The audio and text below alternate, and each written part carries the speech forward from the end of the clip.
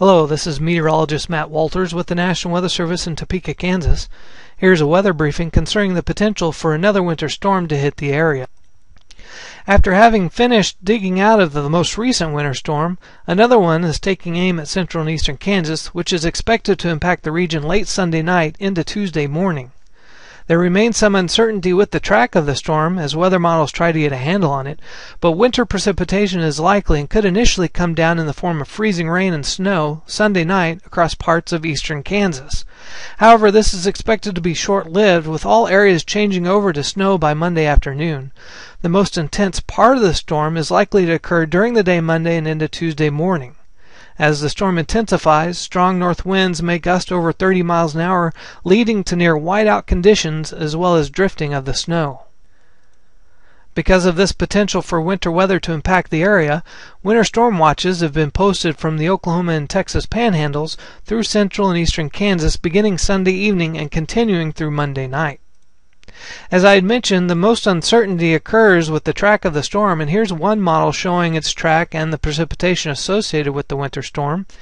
By 6 a.m. Monday, the storm system is centered over the Red River Valley between Oklahoma and Texas, with precipitation developing across central Kansas. As we step forward in time, by noon Monday, that storm system is making slow progress to the east into southeast Oklahoma, with the heaviest precipitation now moving into east central and southeast Kansas. By Monday evening, the storm system is still making slow progress into Arkansas, with heavy precipitation remaining over eastern Kansas. By midnight Tuesday, it's finally starting to move into southern Missouri, with the heaviest precipitation still persisting over east central Kansas and lasting into Tuesday morning 6 a.m. The likely impacts from this winter storm are minor accumulations of ice as precipitation falls as freezing rain initially. The heaviest snowfall looks to occur during the day Monday and Monday night. Strong north winds could cause near whiteout conditions and drifting snowbanks, potentially closing roads. This would make travel Sunday night into Tuesday difficult.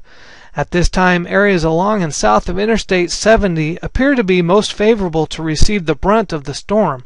However, the exact track of this storm could change the location of the heaviest precipitation, so it is important to keep up to date with the latest forecast information. This concludes the weather briefing. You can keep up to date with the evolving winter storm at weather.gov/Topeka. Follow the National Weather Service on Facebook and Twitter for updates to the forecast as well.